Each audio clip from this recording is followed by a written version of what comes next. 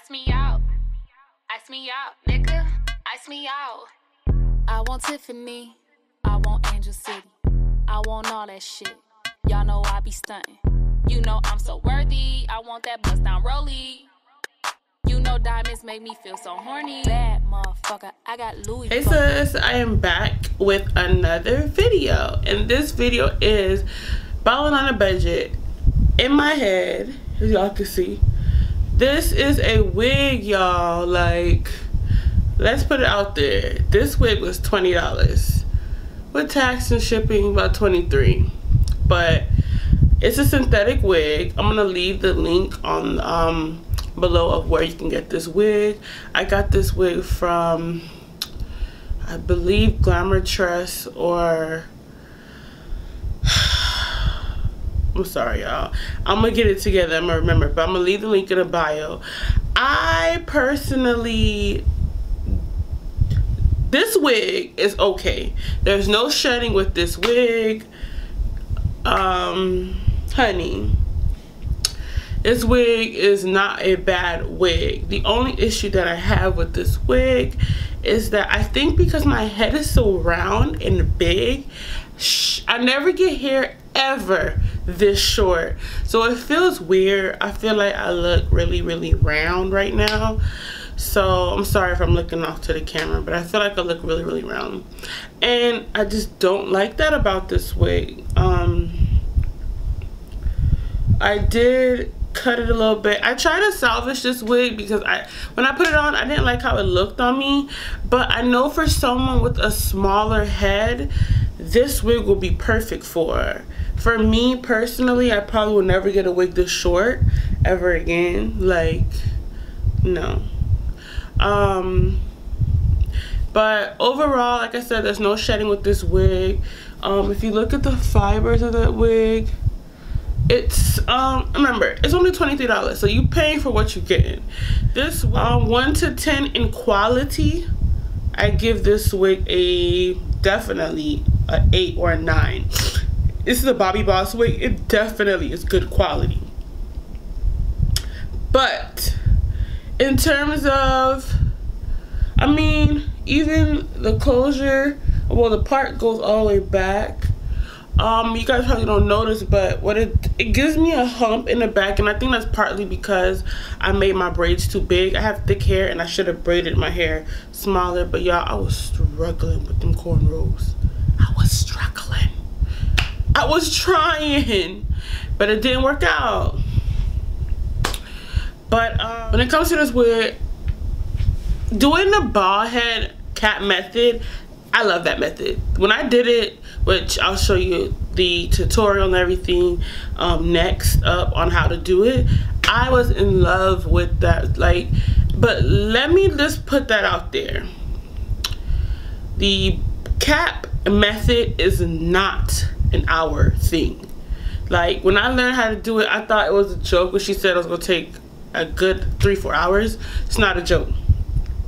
3-4 hours to put that cap on, make sure everything is dry, and then you can apply the wig. Like I said, I'm definitely gonna try the cap method again. Definitely. I'm gonna try it on a wig that I actually like.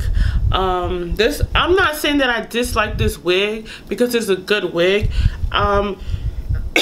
And if you need something quick, you took your hair out, you need to throw something on, this wig is definitely where it's at. In terms of that, I should have got the longer one. I'm gonna leave the link in the bio for the longer one too. Just understand, it is $23. You pay for what you get. I'm just out here just trying to show y'all some affordable wigs. In terms of other things, I'm gonna be bringing like other wigs and other hairstyles and things you could do on a budget. So y'all look out for that. And my makeup. I did my makeup myself. I'm really impressed with it, y'all. I even put a wing liner in that bitch. And I have never, I do wing liners, but they're pretty hard. I also feel like I'm rambling a lot, and I'm sorry. Hey my lovely, so the first thing you're going to need is a blow dryer. You're going to need some Got2b glue, some foundation, a cap. What I normally do is put some anti-dandruff cream on my scalp. So that's what you see me layering on there.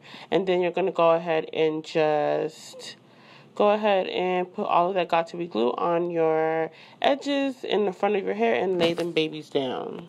And once you do that, you're going to go ahead and put your cap on. Once you go ahead and put your cap on, go ahead and just fit it to make sure it fits nicely. And make sure you put it over your head. Keep that in mind. Put it over your, not over your head, over your ears. You're going to go ahead and use the got to be glue and put it all over the front of your head. Make sure you're putting a good amount around there and go ahead and start blow drying it. You want it to be completely dry before you add any type of second layer. Once it is completely dry, you're going to go ahead and add that second layer all over your head. And make sure you put a good amount on that second layer. Now it's the cutting time, and just be careful not to cut that the area that has the glue on there. It got to be glue. Try to be very careful when cutting this portion of the hair and go all around it. If you need more space, you'll see I go ahead and cut a bit more close to where the got to be glue is. And be careful of your ears.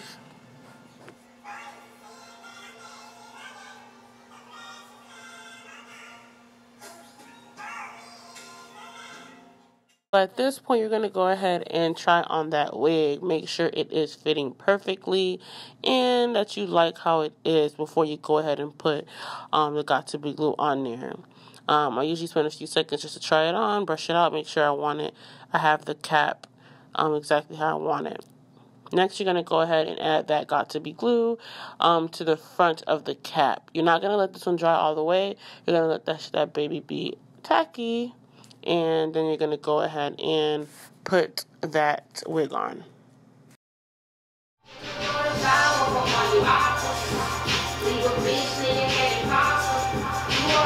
The part I hate most, creating your baby hairs. As you can see, I'm trying to razor out a good amount of baby hairs for the style that I want. When it comes to synthetic wigs, it's hard to make baby hairs because it is synthetic hair. But as you can see, you're going to go ahead and see me lay my baby hairs down and cover it with the scarf. Let that, go ahead and let it dry. Take the scarf off.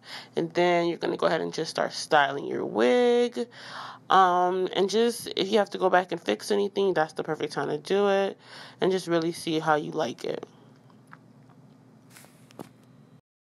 With this cap method, I know for a fact they say you get a good week or two out of it. We'll see. Right now, it's not moving. It is stuck on here, y'all. It's not going nowhere. I don't think I can get into a fight with it, but the front ain't going nowhere. Thank you guys for watching. If you guys have any questions on this wig, any suggestions on wigs you want me to try for the low, I'm gonna keep on going with this series of wigs on a budget. So for anybody who can afford, to get them nice frontal wigs or those nice closure wigs, I'm gonna have y'all. I'm gonna get y'all right. I'm gonna try. You guys have a good day, weekend, whatever time you're watching this, and bye.